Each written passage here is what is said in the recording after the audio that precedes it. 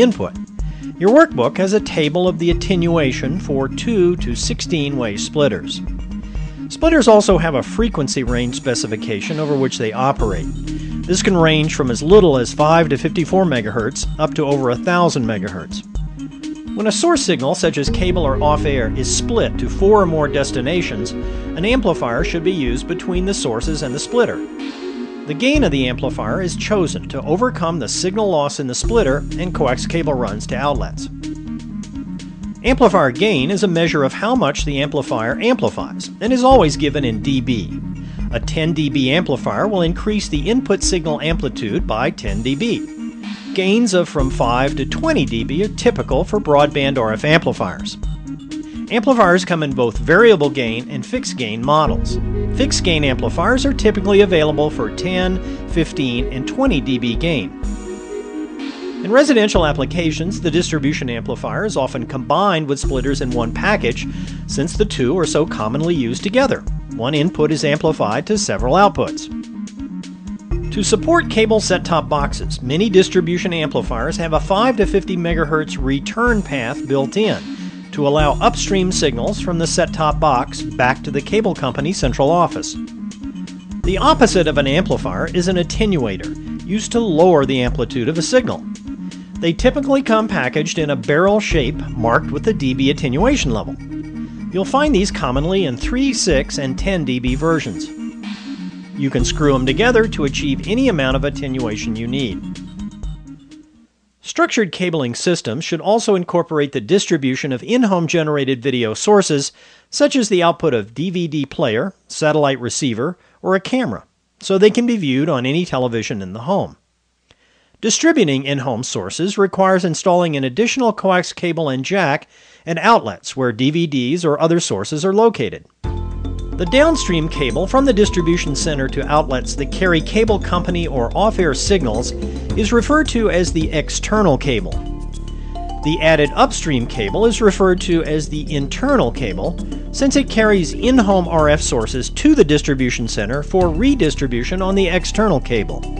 At the distribution center, the internal cable runs are combined, mixed with the external signals from off-air or cable service, and split as before to all external outlets.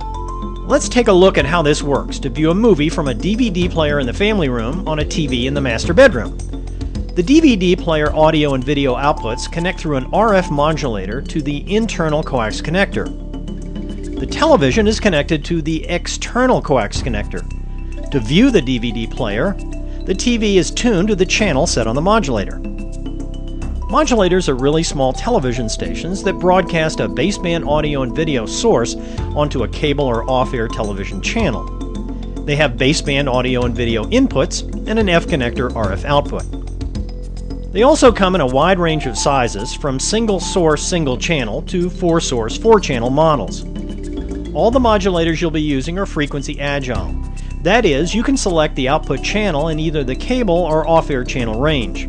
You need to do this to set the modulator channel to one that's not used by local off-air cable channels. Now, to make modulators relatively inexpensive, they transmit both sidebands of a television picture, leaving out the expensive circuitry required to remove the lower sideband. This means they require a 12 MHz bandwidth, 6 MHz at the channel they're set to, and 6 MHz of the lower channel. Therefore, if you're using multiple modulators in a system, or combining modulator outputs with cable or off-air signals, you need to leave one unused channel between the selected modulator channels. So if a modulator is set for channel 80, for example, it will actually use channels 79 and 80. Modulator output levels are usually high, typically 25 to 35 dBmV. This comes in handy since they're usually placed in the internal path of a coax distribution system where losses are high before reaching a distribution amplifier. Next, let's cover filters, a very common component in RF distribution systems. They're used to pass one range of frequencies while blocking others. The most commonly used in residential applications are the low pass and band stop. The low pass filter passes signals below a specified frequency and blocks signals above that frequency. Filters are specified by their pass frequency or pass channels, usually given as cable channels. Real-life filters are not perfect.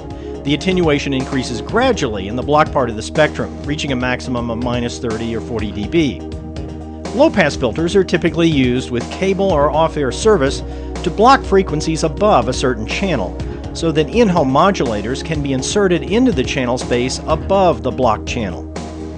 For example, this Channel Vision low-pass filter is rated to pass below 648 megacycles or cable channel 105. The attenuation slope is about 4 channels or 24 megacycles, so the closest inserted channel should be 109 or above. A band stop filter blocks a range of frequencies. These are also called notch filters and can be used to remove one or a group of channels. This Channel Vision notch filter blocks cable channels 61 through 68, providing 4 channels, 63 through 66, for use by modulators. A diplexer is a combination of a high-pass and low-pass filter in one package. They're used to either combine or split 2 signal frequency ranges. The most common example is this diplexer that will combine the output from an off-air antenna up to 850 MHz with the output of an LNB between 900 and 2150 MHz. They're typically used to allow one coax cable to carry both off-air and satellite LNB signals, combining them at one end and splitting them back out at the receiver.